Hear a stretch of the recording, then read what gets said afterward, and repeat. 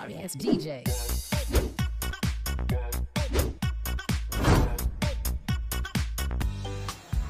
Good morning, everyone. I am Teacher Connie, and I will be your teacher in Mathematics 5. Before we start our lesson, I want you to prepare the following. Today, I will discuss formulating the rule in finding the next term in a sequence. There are problems in math that can be solved by observing sequences and patterns. What is a sequence? Yes, a sequence is a list of numbers or objects in a defined or logical order. And what do you mean by pattern?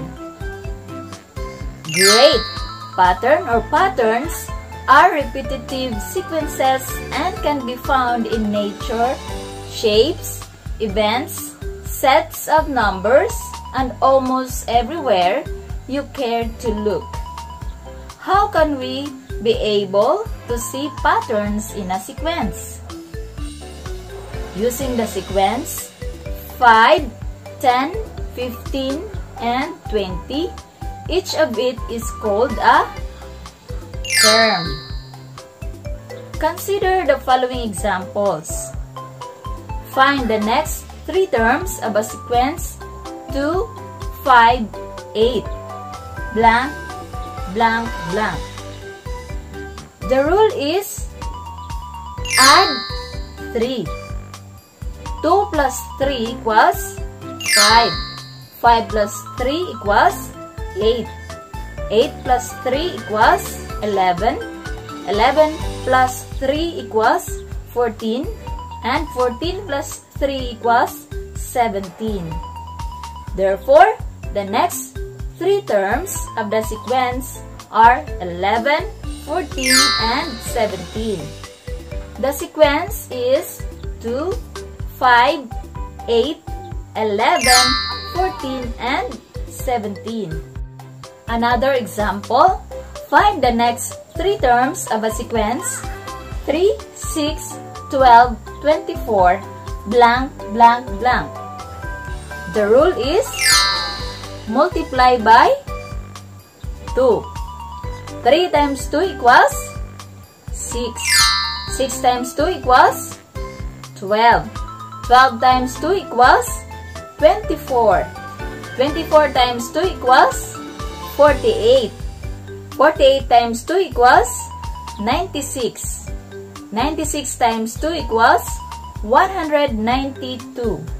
Therefore, the next three terms of the sequence are 48, 96, and 192. The sequence is 3, 6, 12, 24, 48, 96, and 192. We have our third example. Find the next three terms of the sequence 1, 3, 7, 15, blank, blank, blank. Solution. The rule is multiply by 2 and add 1. So, 1 times 2 plus 1 equals 3. 3 times 2 plus 1 equals 7. 7 times 2 plus 1 equals 15. 15 times 2 plus 1 equals 31. 31 times 2 plus 1 equals 63. 63 times 2 plus 1 equals 127. Therefore, the next three terms of the sequence are 31, 63, and 127. The sequence is 1, 3, 7, 15, 31, 63, and 127. Now, it's your turn to perform and formulate the rule in finding the next term. Write your answers on your notebook. For exercise 1, give the next three terms in each sequence. Write your answers on your notebook.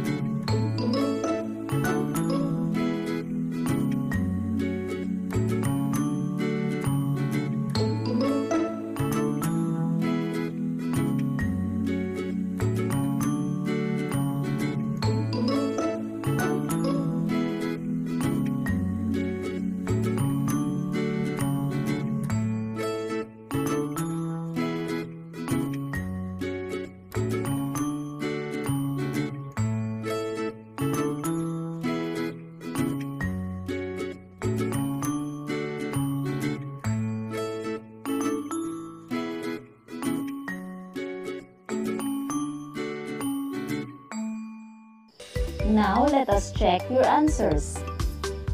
1. The rule is add 6 or plus 6.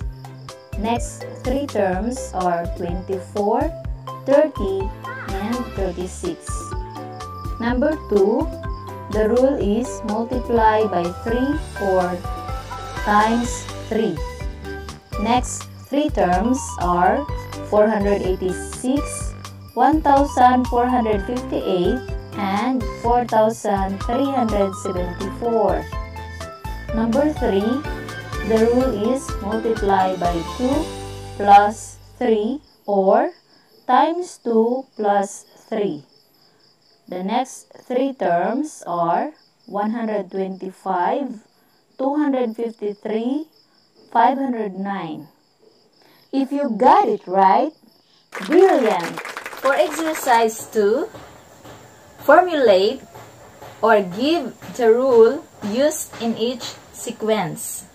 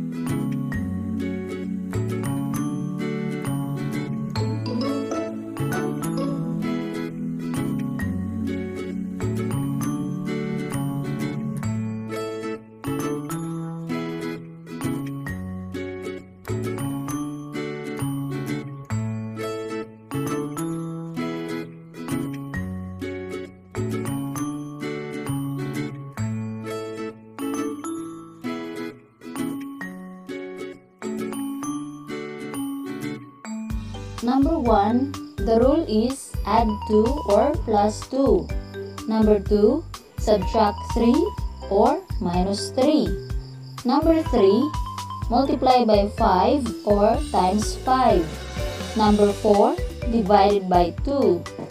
Number 5, the rule is add 9 or plus 9. If you got it right, wow!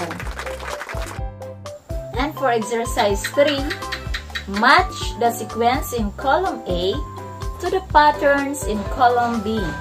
Choose the letter of the correct answer. Write your answers on your notebook.